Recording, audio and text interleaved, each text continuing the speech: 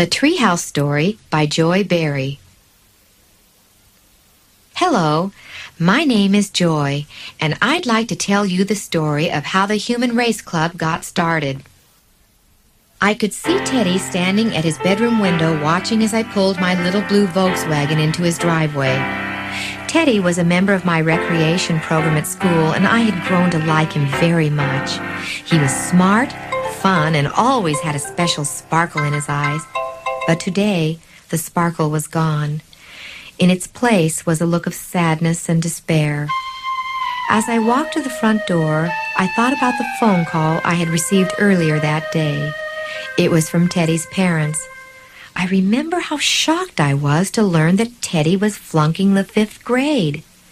There must be some mistake. Are we talking about the same Teddy? I asked.